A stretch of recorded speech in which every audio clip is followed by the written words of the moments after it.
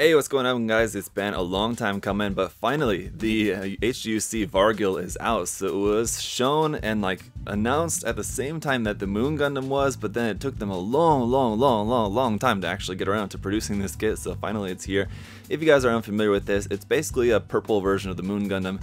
The head is different, the backpack is different, and that's pretty much it. Otherwise, the main body is all pretty much going to be exactly the same. It's just, like I said, purple, as you can tell from the box art here. And also the box art should be a good identifier that this is, of course, a Premium Bandai kit.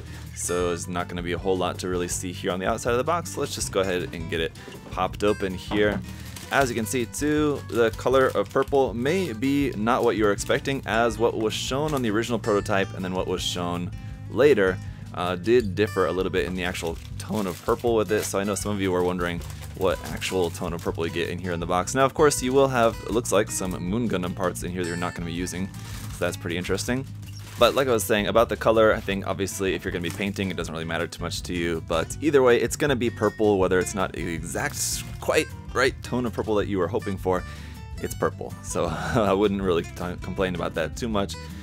Here is the parts list, and as you can see, a couple of leftover parts there from the Moon Gundam runners, but not really a whole lot, just a few, and otherwise not really too much else to see here in the manual. It's just all the construction of that. You can see we are going to have a very Sazabi style backpack, but what I personally don't really like about this backpack is how the fuel tanks are plugged up into the underside of the funnel racks instead of coming out of the backpack, which is very strange. I'm not really sure I particularly like that about this sort of redesign of the Sazabi's backpack, essentially.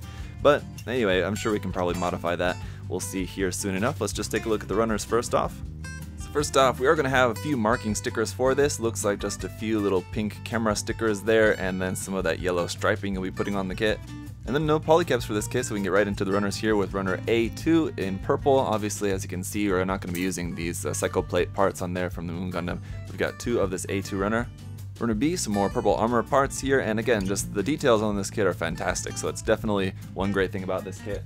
And then we've got some more purple armor parts here on runner C1, and then C2 is a copy of this half of the runner here. Runner D here is in just kind of a medium warm gray kind of color here for some weapons parts, as well as hand option parts and some kind of frame joint kind of parts. And the same thing on runner E as well. We've got two of this E runner for some more joint parts. And then runner F1 is going to be our beam effect parts for this kit. For the little beam butterfly things, what are they called, on the back of the arm, and then the beam axe there as well. And then we've got runner F2, which on the original kit would have been in red, but now they're just in this really dark gray. And then runner G1 as well, some more parts here in dark gray. Runner G2 is a few parts here in yellow for our little vent accents. And then runner I is going to be our new parts for the backpack here, once again in that very dark gray color, and you can see we've got two of this I runner. And finally, runner J is back to purple for our new head parts for the kit. So there's what we've got to work with. Let's go ahead and see what it looks like when it's all built up.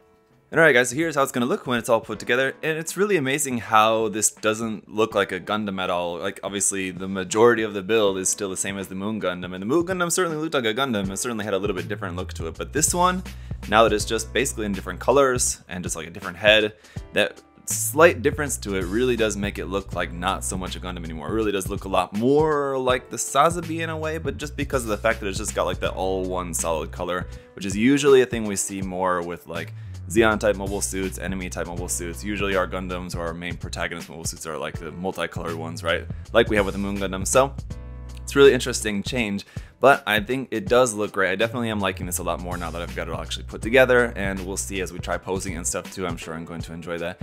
But there are a couple small pros and cons to the new parts, so we'll focus more on that. As for the articulation though, I'm not going to go over all of the articulation for the main kit just because I've gone over that all with the Moon Gundam, so if you're interested in that, you can go back and check out my Moon Gundam review if you haven't seen that. We'll just focus on just the new parts here. As for the head itself, I mean, the sculpt of it does look pretty interesting. It's alright. I think I'm still kind of a little bit on the fence about it, but I do like the kind of mashup of design features of the new and the Sazabi a little bit. Obviously, I didn't remove the safety flags on here quite yet, but you can remove those, cut those down, and get nice sharp points on the commander fins. You will have a seam line down the middle of the top of the head there, so you will have to get rid of that. And then as for the mono eye, it's unfortunately just a sticker on the gray piece there. It doesn't rotate or anything at all, so it would have been nice if they would have been able to make that to rotate, but I understand based on just the design of that part of the kit, it's not exactly like with a Zaku head where you have the space to make that part rotate. you don't really have quite as much space to make that a rotating part with this particular design, unfortunately. But amongst your extra leftover parts, you do have a second of that piece. So what you could do is, if you're going to be painting the kit, paint your mono-eye on there, like on one in the center and then on another one in this, like off to the side. So like if you're wanting to then change the pose or something later on, you can basically just swap out this piece. It's a little bit of a chore to have to do that, but it's something that you could do with this extra piece. And then of course we also have stickers there for the front and back cameras on the head as well. The articulation of the head is going to be exactly the same as with the Moon Gundam, but I think definitely I like the design of this when it's more pointed down like that, when you can't quite see the mono-eye quite so much. Definitely looks a little bit better. As for the backpack, are there new parts here? Just these are on a rotating peg there at the base, and then the actual funnel rack is on a ball joint here, so that can move around. Fuel tank also on a ball joint, and then with it being a high grade, of course, we've got a seam line, down the middle of the fuel tank as well, so you have to get rid of that, but not too surprising. Again, don't really like this feature of the kit just being straight out the bottom of the funnel rack. I kind of would have preferred it like more normal Sotheby style to be something like down here, which as you can see would be a pretty easy fix to do. Just glue it in here. You would lose these functioning as thruster belts basically, but just turning them into places to plug in your fuel tanks could be kind of cool. So as I said, the way the funnel racks open is actually quite interesting. Instead of like folding open like the Sotheby, they actually slide open out to the side. So it's a pretty interesting, cool way for Bandai to do that without making it too complicated as a high grade. That said, it's a little bit tricky to do it, but once you get those slid open, it's pretty cool. So there you go, as you can see, those just slide open to the side like that. So it's a pretty cool way to do it without having to work in like a folding gimmick in there.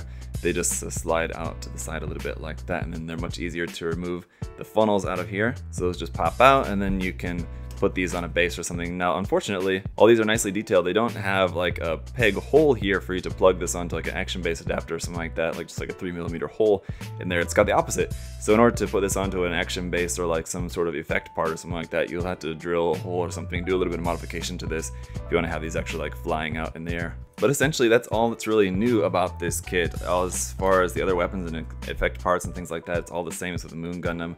The D-Max here, which is very cool looking, just as it is. The rifle, which again is a cool design, but exactly the same as with the Moon Gundam. Kind of wish that we would have got like at least a little bit slightly altered version of this. I understand probably canonically it just uses the same rifle as it was developed.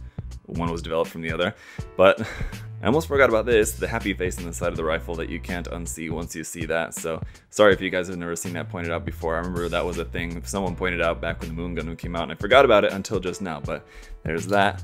And aside from this nice set of just open hands you have on there, we do also have our set of holding hands for basically the beam axe, and then our trigger finger hand for holding the beam rifle as well, just for the right side. Got your action base adapter, which is a quite unique one, but it does hold on to the suit really well. It actually plugs up underneath the back of here like this, and then you can plug it onto an action base like normal. Now, one thing while we're here, it's great to appreciate the detail on this kit, like the detail up underneath the back skirt. It has some great detail there, and just overall, the detail on this kit is really fantastic, so don't want to miss that point in this review.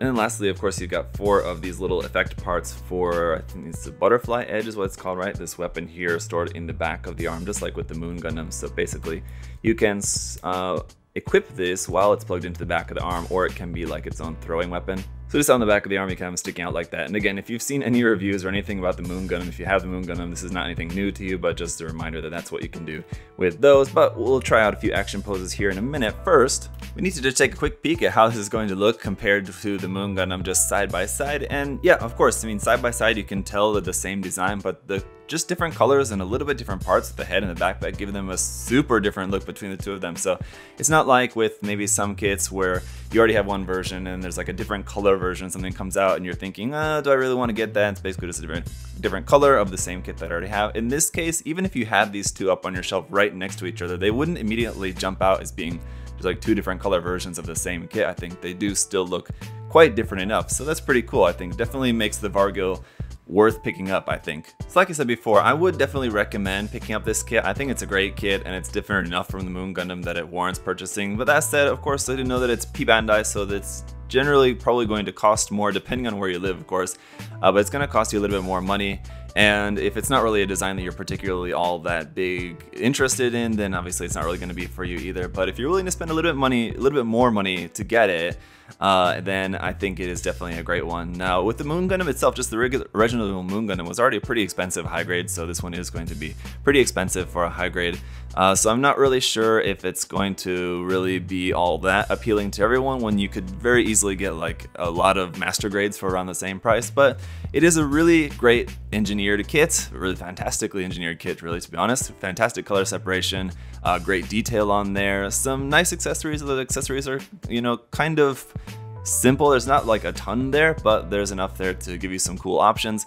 And I think it's just an overall really great kit. The only thing that I really wished that this maybe would have come with was some waterslide decals, especially some waterslide decals for those yellow markings on the shoulders and on the knees, and on like the back of the legs and then on the arms. There's a couple little ones on there as well, but just to have those as stickers, it works fine. They look fine just straight out of the box like this, but if you're going to be painting the kits, it really would have been nice if those were waterslide decals. That said, not the most difficult thing to mask, just so caution stripes like that.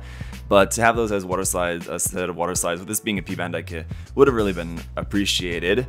But I guess we can't have everything. So that's going to be pretty much it for the review though, guys. If you do have any other further questions or comments, of course, do feel free to leave those down below. And again, thank you to USA Gundam Store for their support. And guys, check out the link down below to USA Gundam Store.